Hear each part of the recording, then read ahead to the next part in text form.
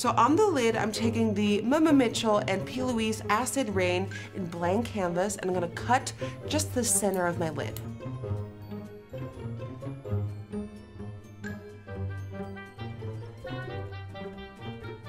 On that center of the lid, I'm applying Bleeding Heart. You're not gonna lie, I'm kind of nervous for this part. I'm hoping that it's gonna stick well to the blank canvas. Okay. Okay, so Bleeding Heart is the first shade where I'm kind of like, yeah, I don't know. I kind of expected it to be a little bit creamier and stronger.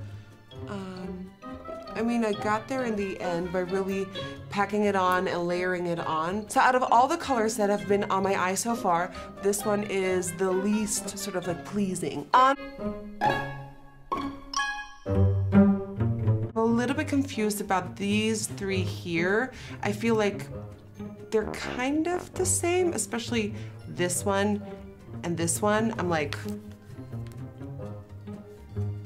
they're pretty much the same. So some shades in here are a little repetitive.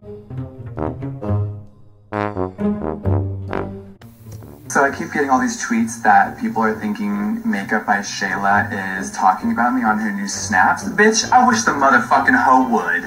So basically we were in New York and this girl was asking Shayla about lip injections. Shayla looked at her entire face and said, "You need them, bitch, your face is disproportioned." Now, why would a grown woman tell another grown woman something that disgusting and ugly unless she was an insecure rat herself? So long story short, Shayla, your engagement is as low as your IQ, no one fucks with you, all your friends talk shit behind your back, and you're a fucking cunt. Now, I'm as humble as they come, but when fucking cunts like you want to disrespect everybody and act like you're above us all, you can have a fucking seat and a bench.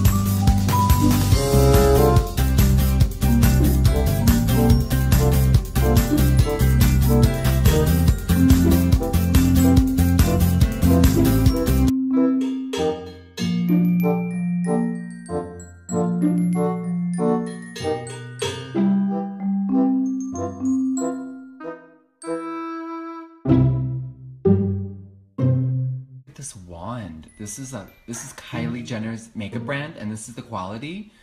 Hunty, no. I'm gonna try one more. This has never been used before. Oh my god. Not acceptable.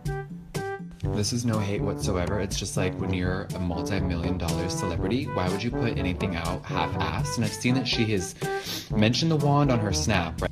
It just doesn't make sense. Why are you a multi-million-dollar celebrity and putting out something janky? Like, the wand should be good the first time, not the second time you make the new batch.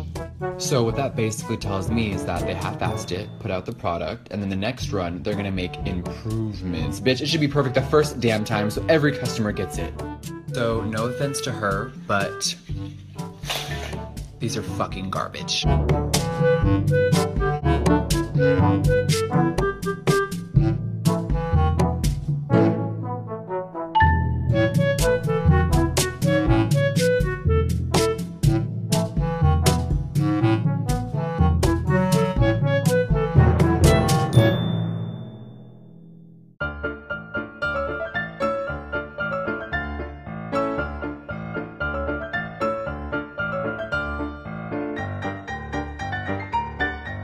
Danae, your relationships and how they...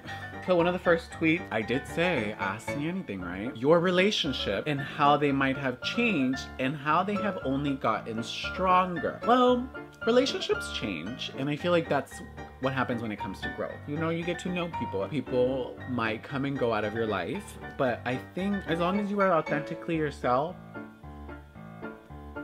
there's nothing really to like be sad about if a relationship per se ends, because it's like, okay, it ended, but I was still myself.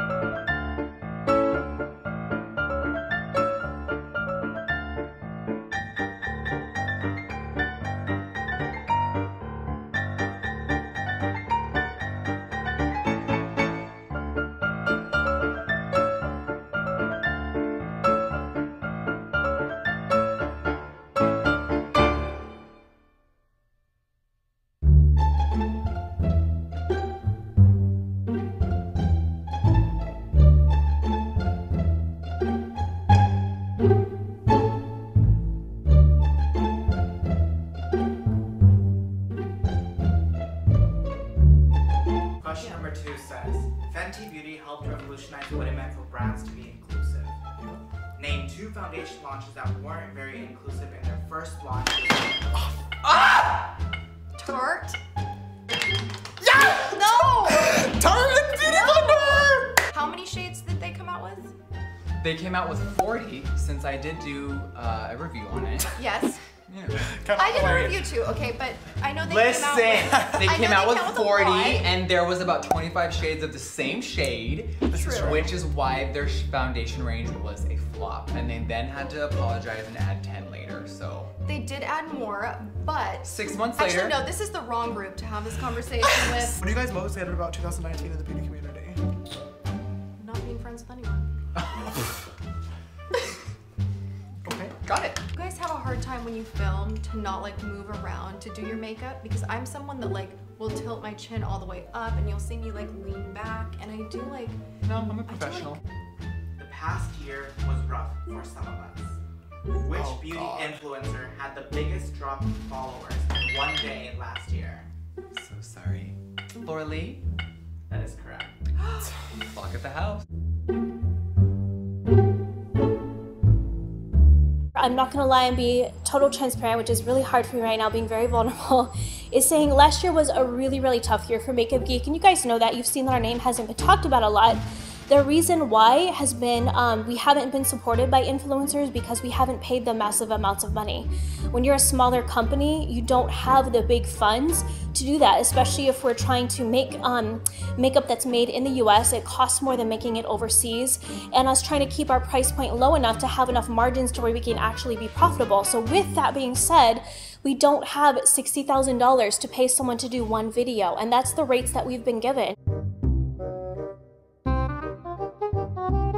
So another thing that was a little controversial the last 2 days is that beauty YouTuber Nikki Tutorials deleted her entire Shape Tape review. And I was like, whoa, what is going on? So after digging in, I found out that she deleted the video because people were really going in on the comment section, and you know the internet is the internet, and this is a very hot topic. But I think that it's very important that when you do have a huge platform like Nikki with over 8 million subscribers, you do, not that you have to do things a certain way, but you do have a choice to really talk about something and bring it full forward, because yes, girl, they may have had your shade, but half your audience didn't have their shade, so.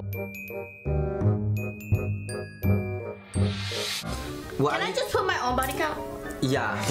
Okay, yeah. No. Her fucking body count's gonna be as close to your fucking income, bitch. It did. Actually, no, I don't even. Oh my god, you wrote dick. Wow. Princess, remember when we did that video? Wait, is this right? I literally put dick. No. Dessert is 2. You like getting your ass motherfucking 8, babe. Period. We don't only. I had a vagina from the start. I would have been princess having Cleo On her second child to the T, bitch. I could be princess. Okay, I'm gonna rate both of you. Okay. Princess, tell me how much money he gave you and then let's times it by a couple. I feel like we just look more related. True. But like, I know, see like, okay. Isn't it called Kane? Not Kanye. Is it Kanye? I'm not gonna talk to you right now. Hi Dragons! What's up, it's Nikita. Welcome back to my channel. So in today's video, I am here. That was my phone. Sorry, I have a boyfriend now. At least one of us.